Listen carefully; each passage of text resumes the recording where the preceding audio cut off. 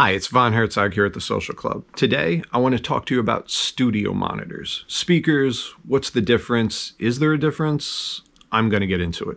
Also, I want to talk to you about speakers because I'm building them now. I'm building studio monitors. So if you look behind me, you can see the Yamaha NS10s, the Amphion 118s, and in between them is a new speaker that you probably haven't seen because it's my design. That is the inclined Fidelity SBH-7S.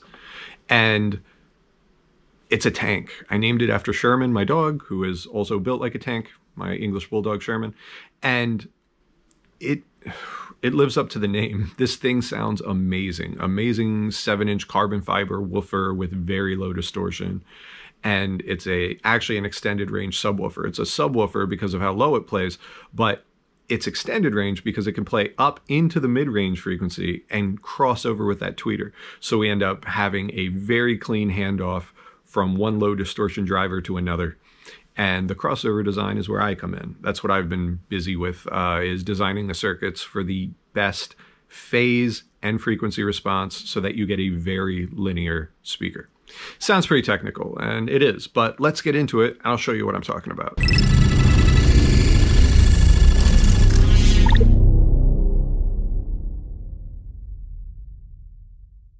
I love the Inclined Fidelity SBH-7S. I designed it. It's taken me almost a year of research and testing and design to get this thing ready for prime time.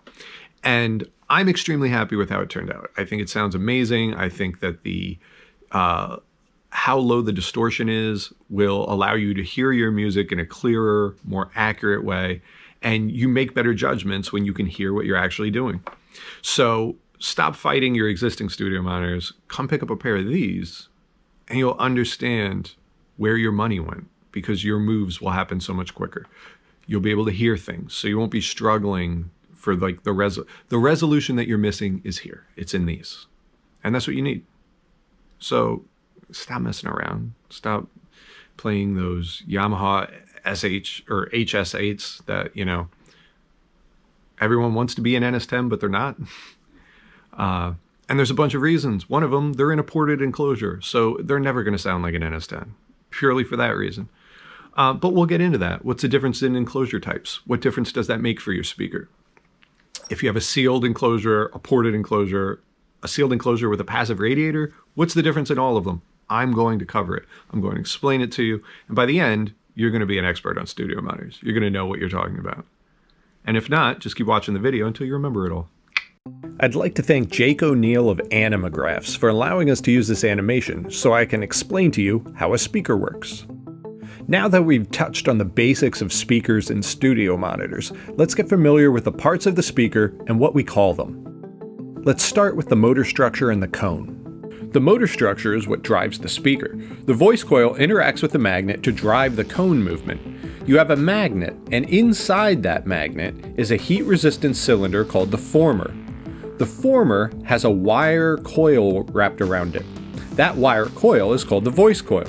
When you connect a positive and a negative signal to a speaker, it's electrifying that voice coil. And when you electrify a coil with AC power, you get a magnetic field. And that magnetic field works with the field from the driver's magnet, and that's what moves the cone in and out at the appropriate frequency. This is what creates an electromagnet. An electromagnet can act just like a permanent magnet. But what's amazing about it is that its polarity and magnetic intensity can be changed just by altering the electrical signal current.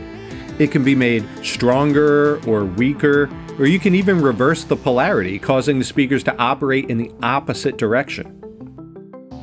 The driver's permanent magnet has top and backing plates with a pole piece in the center. This helps focus the magnet's field and guide the voice coil through the gap. A highly complex electrical signal flows through the voice coil winding, causing it to move back and forth as its magnetic field pushes and pulls against the speaker's permanent magnet. This electrical current is a precise replica of the original recording, and the entire sound is contained in that highly complex signal.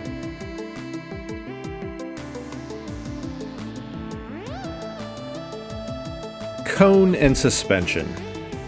The cone and suspension are what allows for precise movement. The cone translates the AC signal through the voice coil movement by pushing air. The suspension system is made up of the surround on the outside and the spider underneath the cone. The dust cap keeps dirt and debris out of sensitive areas.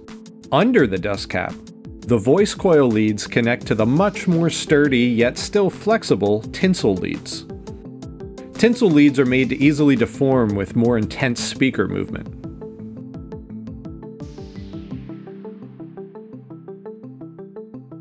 Recreating the whole symphony. If a speaker only moves forward and backwards, how can it reproduce all the frequencies at once? Let's consider how a sound wave works.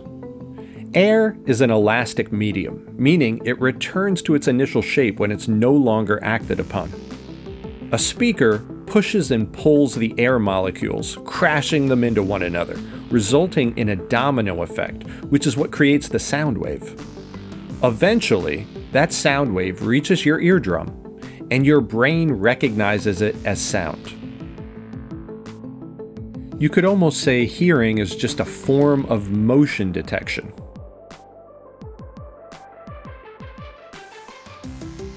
While we often see waves simply represented as a wavy line, in reality, sound waves are three-dimensional areas of high and low pressure.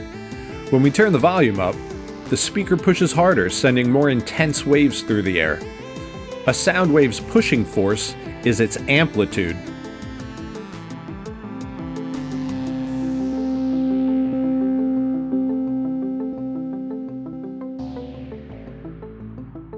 To make high or low sounds, the speaker vibrates faster or slower.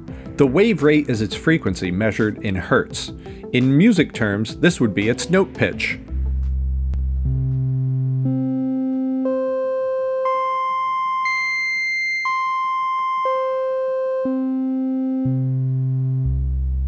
If you remember from my sampling rate video, we mentioned how the agreed upon range of human hearing is from 20 Hz to 20 kHz. Now that's a lot of available frequency range to work with. High frequencies ride on the back of bass waves to reproduce an entire orchestra in one impossibly complex unified waveform.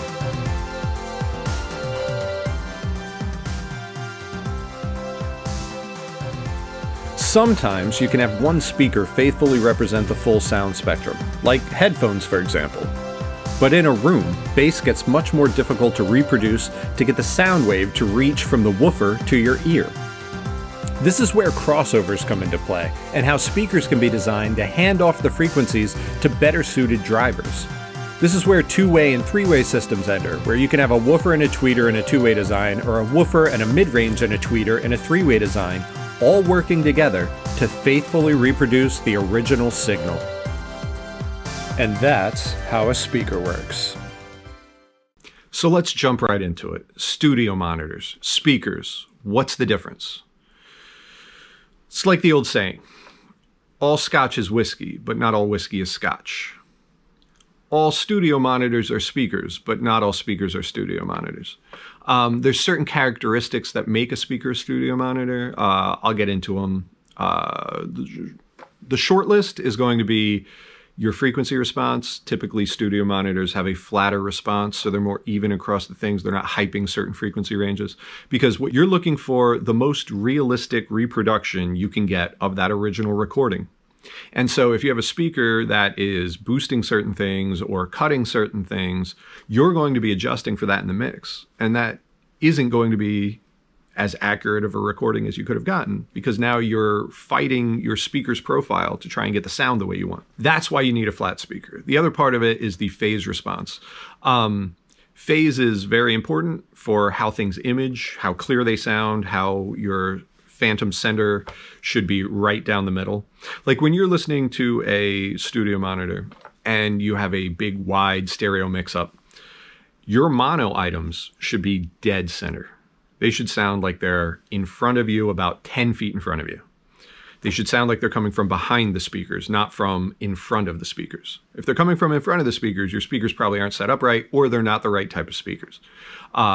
to get good enough imaging, sometimes you need space behind your speakers, which is why I have the speakers so far away from the wall. In this room, there's about 7 feet behind my speakers. So these speakers are pretty freestanding when it comes to the room. And that's because you don't want boundary interference. Boundary interference is when the sound wave comes off your speaker, hits a wall, bounces back, and then part of it's out of phase, so it starts canceling out some of the frequencies that the speaker's playing. So you end up not hearing it all because your speaker is fighting your room, which is why it's always important to get a well-treated room. Because the best speakers in the world won't matter in a poorly treated room. They're going to sound terrible because it doesn't matter what the speaker's putting out at that point. It's what your room is canceling out. And that's why sound treatments are important. But when it comes down to the speaker itself, you need a very low distortion, very high accuracy loudspeaker. When it comes to speakers, the NS10s were not designed for the studio. They weren't like this big studio monitor idea that they had. The common story that circulates around the prevalence of NS10s and how they rose to be was back in the 80s when engineers were starting to bounce around between different studios, they needed a reference that they could have that would be the same at every studio they went to. Because every studio had their own main monitors built in and they were all different and none of them sounded the same. So when you were bouncing from studio to studio, sometimes you just wanted something that would sound the same everywhere. And the NS10s were actually hi-fi speakers that Yamaha had put out. But engineers started grabbing them, bringing them to the studios because they had, it's a very unique speaker. It's got interesting characteristics. It's in a sealed enclosure. I told you we'd get more into that. Sealed enclosures are where no air can escape from the cabinet. It's a pressurized compressed air pillow in there that when the speaker moves and it pushes back, it pushes against that cushion of air. A sealed cabinet will often have a quicker response because the speaker has that cushion of air to push back against. In a ported enclosure, there is a port built somewhere in the speaker, sometimes in the front, sometimes in the back. It's often put in the back because sometimes you can hear chuffing, which is like the air coming out of the port, and that's not what you want. But the point of a port in an enclosure is you tune it, much like when you blow over the top of a glass bottle and you can hear that. That is the tune of that bottle that you're blowing over. It's the same type of thing for a port. You're trying to find what that resonant frequency is and you're trying to tune it down so that it matches the speaker and it helps the speaker play lower than the speaker could play on its own. Being that it's a ported enclosure, now when that speaker moves back, that cushion of air isn't there because it can move. As the speaker pushes back against that cushion of air, the air is pushing out the port tube at whatever that tuned frequency is. And it's extending the lows for your sound response. But it's doing so at the expense of the woofer's movement and travel. And so without having that little extra cushion behind it, you find that the woofer isn't quite as tight and controlled in a ported box. So those Yamaha HS8s are ported, and they're going to have less control over that woofer's movement than the NS10s will. It's just science, you know. Another part is the time domain, how a speaker holds energy. Like for instance, here's how they measure time domain. If you push a signal through the speaker and you stop it, how long does it take for that woofer to get back to its resting state, where it's still, static? That's the time domain response. And different speakers can hold stored energy in different ways. Sometimes the enclosure can hold it, but it'll only activate at certain frequencies.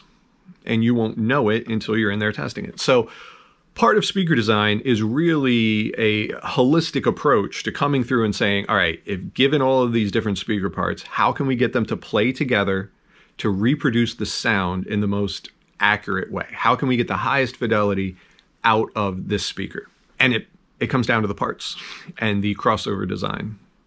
So let's get into that a little bit further. So let's talk about crossovers. What is a crossover?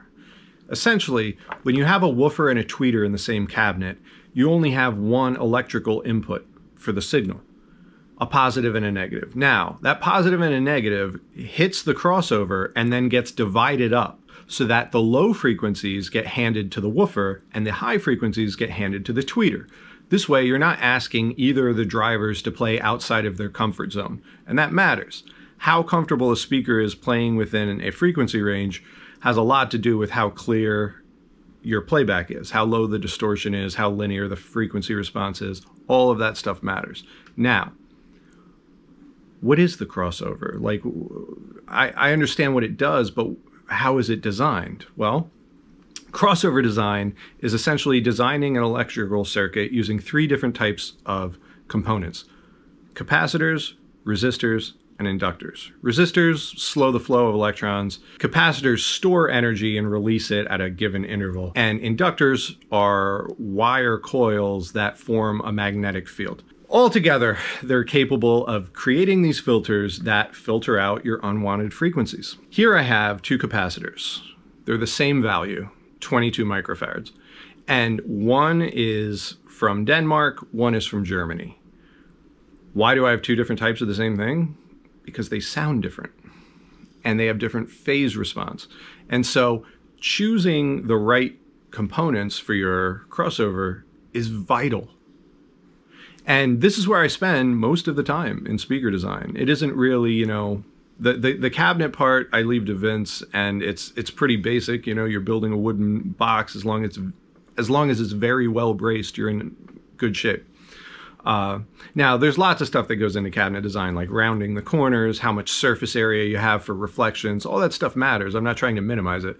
But the crossover is really where the speaker gets its sound from, because you're telling the drivers what they're allowed to play.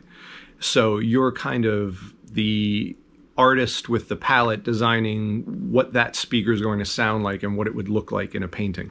I like both of these components, even though they don't do exactly the same thing. I mean, they perform the same thing, they test the same way, but they don't sound the same.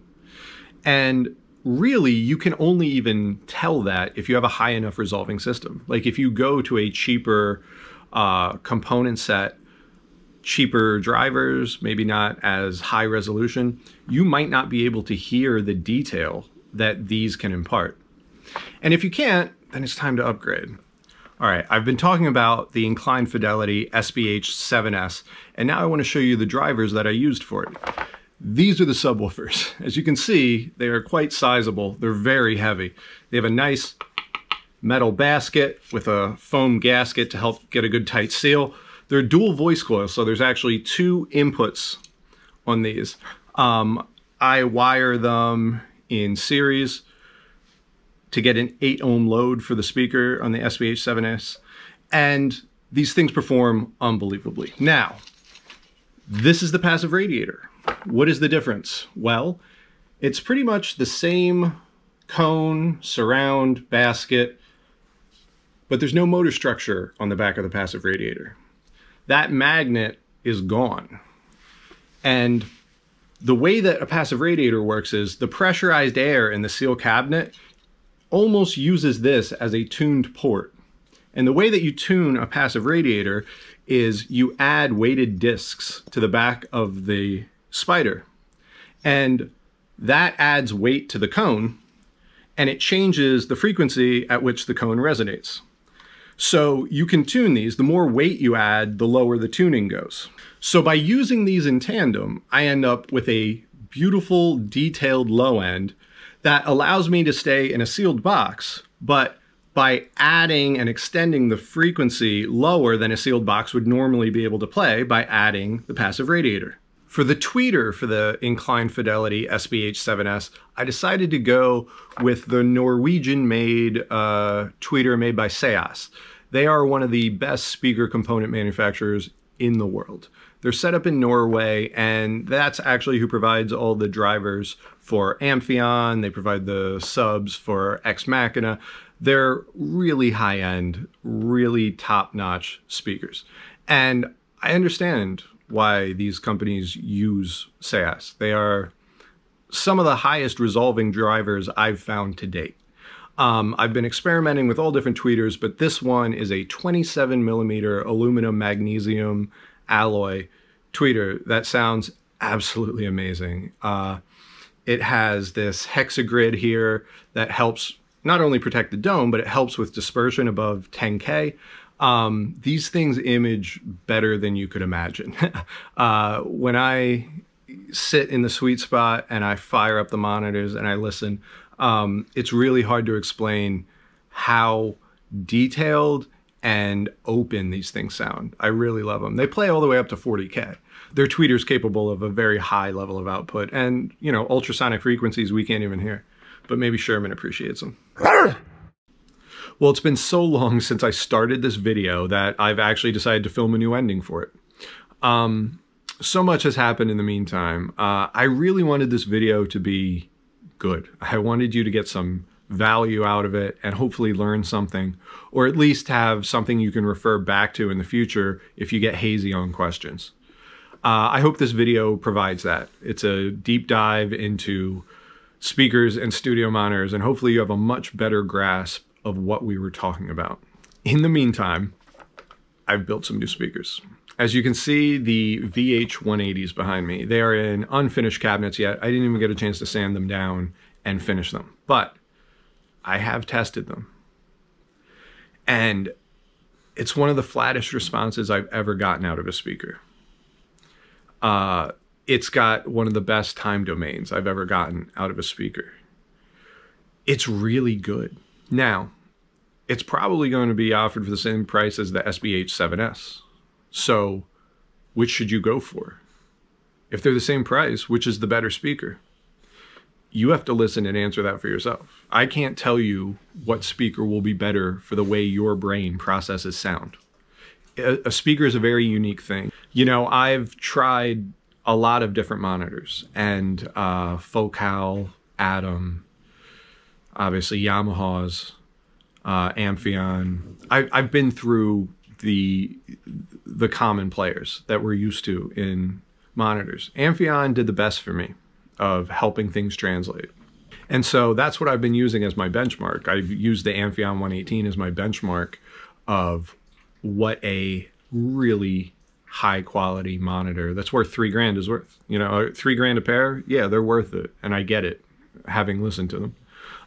But I understand not everyone has $3 grand, you know, to just drop on a pair of studio monitors for your hobby, right? Not everyone has that. So I wanted to try and create something that's at least on the same level, or if not an improvement. You know, I'm not trying to get cocky here, guys. I'm not saying I'm taking down Amphion, but I am saying I'm using them as a reference, and I put a lot of work into my own stuff to make sure that I'm at least on par, if not better.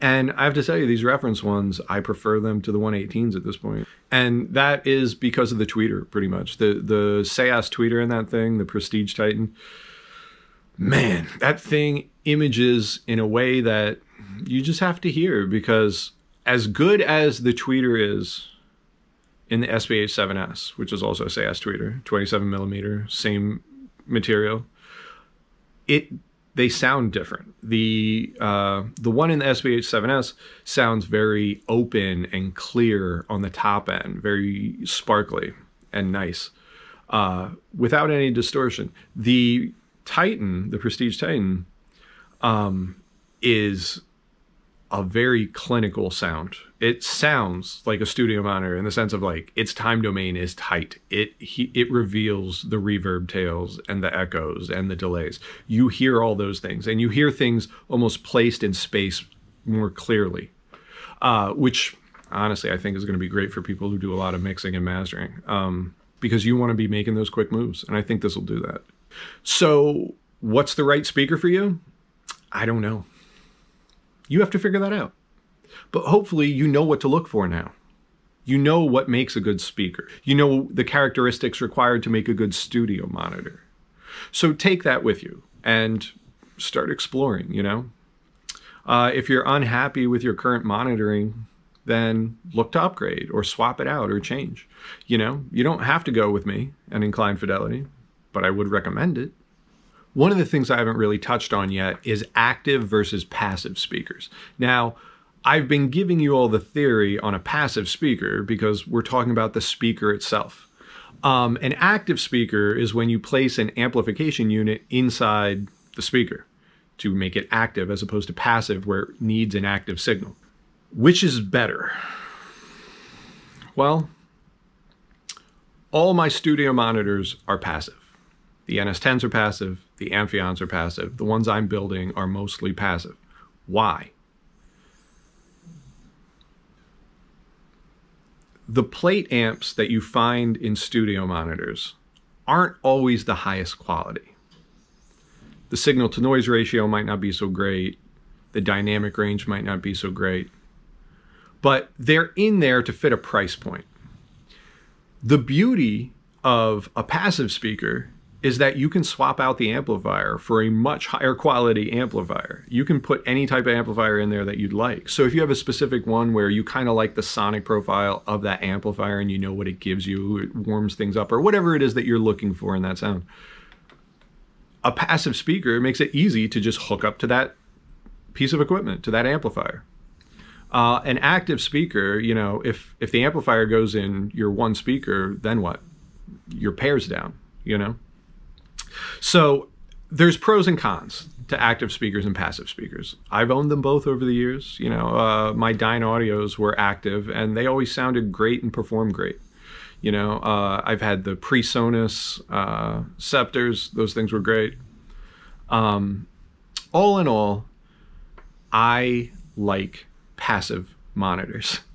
I like it because there's no digital signal involved. You're taking an analog signal from your amplifier, connecting it to the speaker. There's no DSP or processing happening. It's as clean as you're going to get. Because once you start getting into amplifiers, the quality of the amplifier matters a lot for the type of playback you're going to get. So it isn't always the best choice to just grab a studio monitor that has an amp crammed in the back of it. It's not always going to sound as good. Now, that's not to say that every plate amplifier sounds bad. You know, HypeX makes some amazing ones. Ice Power makes some amazing plate amplifiers. So it's not like they're all bad. I'm just saying, when you're buying a speaker for $1,000 that comes with an amp built in, know that they're cutting corners somewhere. It's either going to be in the amplifier or in the speaker, or in most cases, both. But the active-passive choice, it might just come down to the speaker that you like. If it's active or passive, you just go with it. You know, if it comes with the amp built in, cool. If you find that you like being able to pair different amps for their different tastes or power choices or dynamics or whatever the case, cool. There isn't a wrong choice here, guys. There isn't. Just make the one that suits your situation. And like I said, listen to a bunch of speakers because they all sound different. It is a very personal thing. I can't tell you which one's right for you. I've been designing speakers based on my personal tastes and my professional experience. That's what I'm using to design these things. And maybe it's not for you. Won't hurt my feelings. I understand. But I hope you do find the one that unlocks that key in your brain and lets you get those mixes that translate. Because that, like I said, it all comes down to translation and learning your monitors and knowing that the sound that you're hearing through your monitors is going to translate to devices everywhere of different sizes and performance levels and whatnot. Translation is key. That's what we're all going for here. Translation is the goal. How you get that translation comes down to how good your mixes and masters are. And you're really putting yourself at a disadvantage if you don't have quality monitors. One of the things that is very important when you're setting up your studio monitors is getting the equilateral triangle. The equilateral triangle is where you set your speakers a certain distance apart. You measure the distance in between. Then you sit at your location and it should be the same distance from your speaker to a point that vanishes just behind your head, because your ears have a little space between them, I hope. And that should be the equilateral triangle that you use to set up your speakers. Amphion put out a very helpful protractor graph for setting up your speakers, which I've used a bunch of times. What I do is I tape it to the top of a speaker stand, and then I use a laser level to sight in the speakers to make sure that they're properly aimed and distanced from my listening point. It doesn't take a lot of time, guys. Just measure it out and make sure that your tweeters are on ear level. Because remember, high frequencies are very directional. They beam. So what you want to do is make sure that it's aiming directly at your ears so that you get that proper stereo image. Got a snoring bulldog. But yeah, that's essentially what it is. Form the equilateral triangle with your speakers in your head so that you're hearing things properly. That's what you want. He's really snoring loud. Can you guys hear that? So thank you for taking this deep dive into speakers and studio monitors. I hope you understand that any speaker could be a studio monitor if it meets certain criteria, and that ultimately in the end, the most important thing to getting the translation that you want is that you learn your room and you learn how your speakers translate. As soon as you can get the key in that translation lock and get that door open, it's a breeze after that. Getting things to sound the way you want just falls into place. And for me, the Amphion's helped unlock that, and building speakers has furthered my ability. I get there very quickly now because I'm not fighting my monitors or my room. You know, it's been a lot of different rooms for me over the years. I've gone through a lot of different things. And honestly, the RLX tiles behind me, I have them all around the room. RLX does an amazing job with helping to mitigate sound and just making me trust my space, knowing that what I'm hearing here is going to translate everywhere because I'm not fighting my room. My room isn't canceling things out that I need to hear. And it makes a giant difference in confidence and ability. Sure, I'm still snoring. So thank you for taking this deep dive into speakers with me. I hope that you've learned something. Bookmark this video, please like it. Subscribe to the channel if you didn't already. Come back. Maybe I make some videos you like. Maybe you just want to see Sherman. Maybe it's a combo. Maybe it's both. You know, one of the things I'm looking to get into offering is building people their own bespoke studio monitors built for their space. I understand that every space is not perfect and that it's probably easier to get speakers built for your space than to build a new space. Because let's face it, like if you're fighting your room, you know how to compensate for that. So let me help you try and get a speaker that, granted, that speaker might only sound good in that room, but if it helps you get the translation you need, then what are we talking about? Let's do it. Hit me up. Check out inclinefidelity.com for my studio monitor designs, new designs going up regularly. These guys aren't up yet, the VH-180s, but they will be up there soon. There's also a VH-150 coming with some smaller woofers. I also got some great SBH aluminum woofers and tweeters to pair together. They're going to hit the store in the next couple weeks. So keep checking back. Please give me a like, a subscribe, tell your friends about this, and come see me, you know, send me an email. And if you're around the Philadelphia area, drop me a line. Maybe you can swing by and listen to these studio monitors in person. And as always, I have to send a giant thank you to my patrons on Patreon. Zarina, Annie, Tom from Liquid Modern, Brian and Sarah from the Permanent Record Podcast, Aaron Veiling of Valingo, my partner in VHXRR, Rob Rowe, Saoirse, Thorson, and Cocaine for Toothaches. Thank you all for being patrons. If you want to find out how you can become a patron, check out patreon.com/Social Club Sound. So until next time, this has been Von Hertzog from the Social Club.